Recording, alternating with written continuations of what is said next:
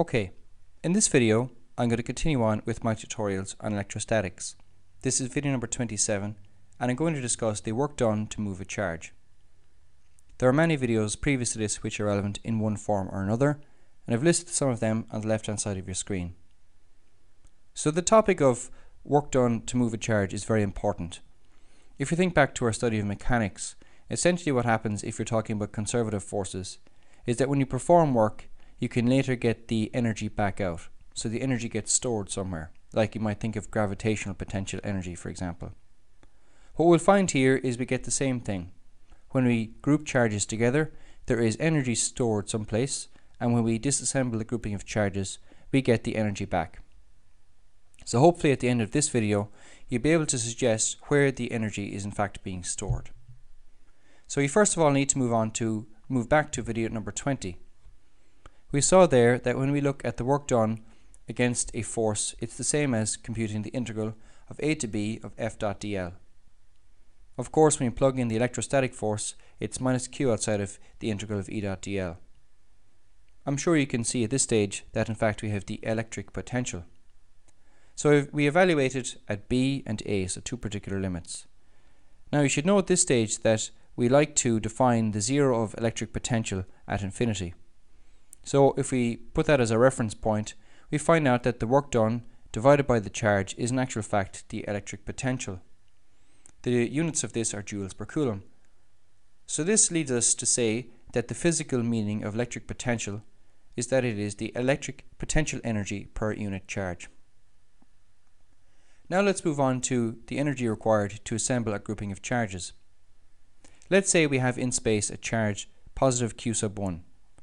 And it has its electric field as we would assume. So we want to bring the charge positive q sub 2 into its electric field, say to this point here. This means, of course, we must perform work against the electric force field in order to do that. So using our equation over here, let's calculate the work required. So the work done in bringing charge q sub 2 in is the charge q sub 2 multiplied by the electric potential of charge q sub 1. So plugging in the values, we get this particular expression here. Pretty straightforward expression. Note, by the way, here we have the magnitude of the separation vector between charge 1 and charge 2. So I'm going to call that the magnitude of the separation vector sub 1, 2. Next, if we'd like to bring in a charge q sub 3 into the region between, or into the region near charges q sub 1 and charge q sub 2. Note, by the way, I've drawn their electric field, or made a stab at drawing their electric field here. This time what we need to do, in order to calculate the work done to bring in charge q sub 3, is multiply the charge q sub 3 by the sum of the potentials for charge q sub 1 and the charge q sub 2. So plugging in the values there is pretty straightforward, and we get the following expression here. Notice, by the way, the indices of the separation vector, or the magnitude of the separation vector. We get 1, 3 and 2, 3. So it's pretty straightforward to work out how to accumulate more charges, or to get the formula for more charges. So if we bring charge q sub 2 close to charge q sub 1, we do this particular work. If we bring charge q sub 3 again into those two charges, we get this. And if we bring another charge q sub 4, we get this expression here. Notice the indices, for example. If we bring in charge q sub 4, we have indices 1, 4, 2, 4 and 3, 4. So where do we go from here? The first thing we need to look at is the total work done to assemble a grouping of charges. That simply is going to be a summation. So the summation can get quite cumbersome quite quickly. In this case, we're only looking at 4 charges and we have quite a number of terms. It's easier, I suppose, to look at this as the double summation. So I've written this double summation at the bottom right of your screen. Note, by the way, the order of the summation. So if I is equal to 1 to n, j also goes from 1 to n, but j must be greater than I. So if you apply that formula, you'll see that as an actual fact, it gives the terms which I've written up here.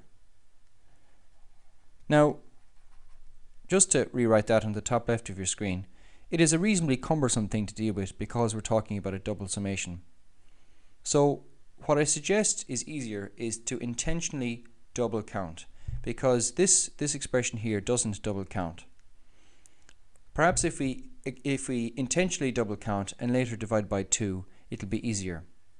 So if we do that, j starts at 1, so does I, but j doesn't have to be greater than I, it just does have to, it has to be not equal to I, so it can be perhaps less than I.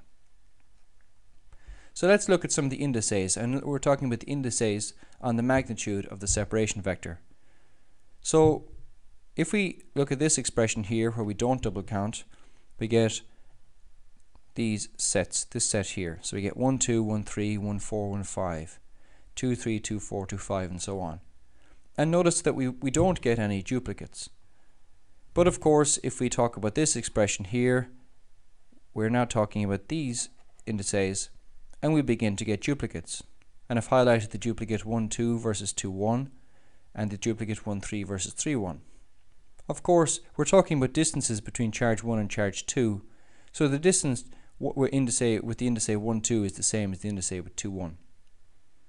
So just to try and convince you, if you look at the top right of your screen, I've written some of the first few indices for the double counting expression.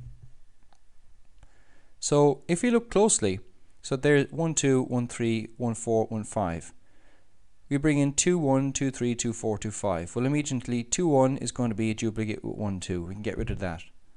When we go to 3, we'll find that we have duplicates 3, 1 and 3, 2.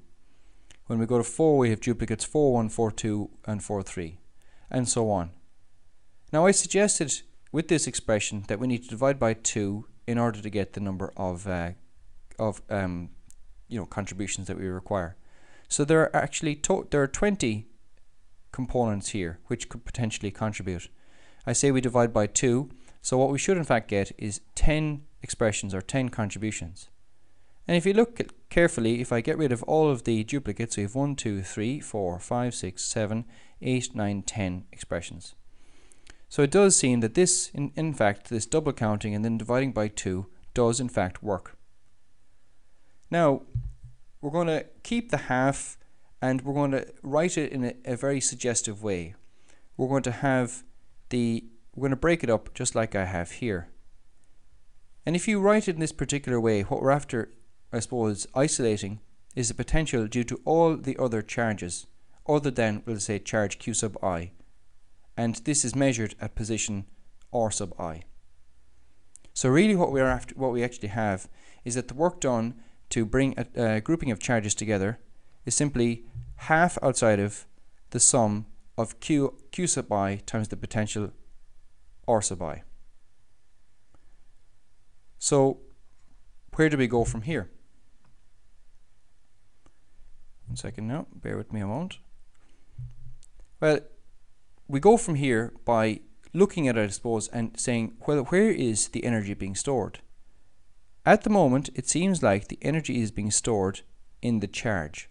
So as we bring groupings of charge together, we're talking about a conservative electric force, and as a result, the energy is being stored in the electric field. No, excuse me, it's not being stored in the electric field, it's being stored in the electric charge.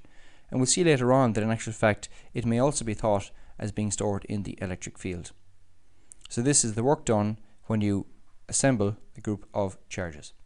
So thanks for watching. Please pass it on to your friends, subscribe to my channel, and you might also give me a comment in the comment box below.